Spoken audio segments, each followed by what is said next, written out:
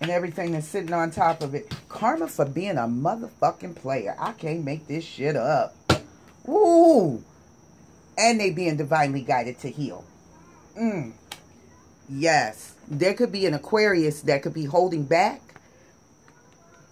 This person, there could be, I also heard, this is not going to resonate for all y'all. Some of them, there's an Aries, Leo, Sagittarius, somebody that has fire. This person is their karma. And they could have Aquarius in their chart. This person is holding on to this person, and this is their damn karma. They're holding back from taking any type of action to communicate with you, family, and they are ashamed and humiliated for how they behaved with you.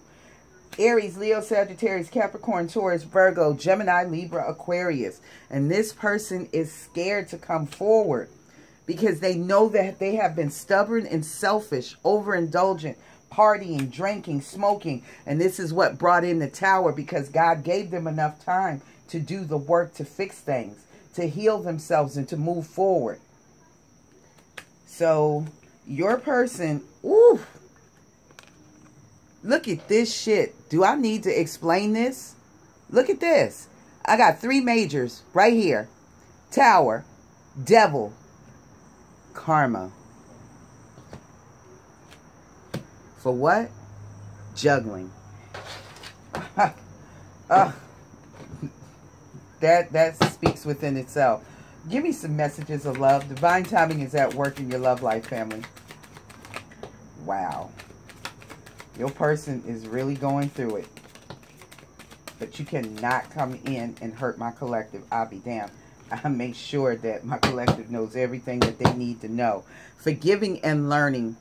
As you release and heal the past, you experience more love in your present moment. Finances and career are an obstacle in some of y'all love life. If this isn't you, then this is your person.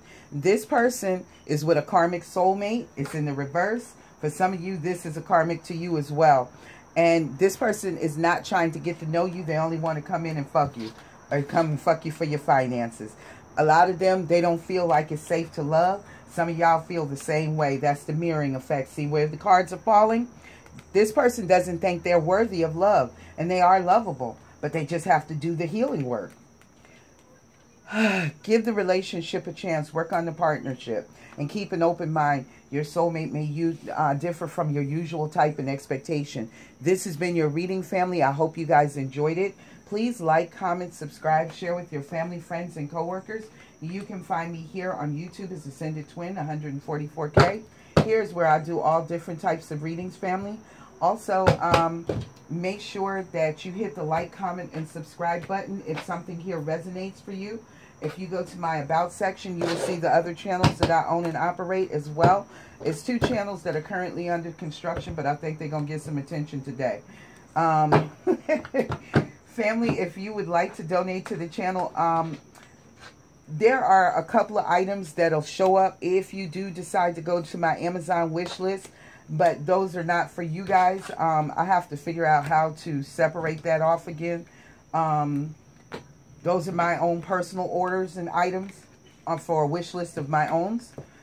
Those are not for you guys to do. The only thing that you're responsible or obligated to gift me off of my wish list, in my mind, would be any items that would be used for healing and divination and teaching. Also, family, if you would like to book a reading with me, do so at twinflames144@gmail.com.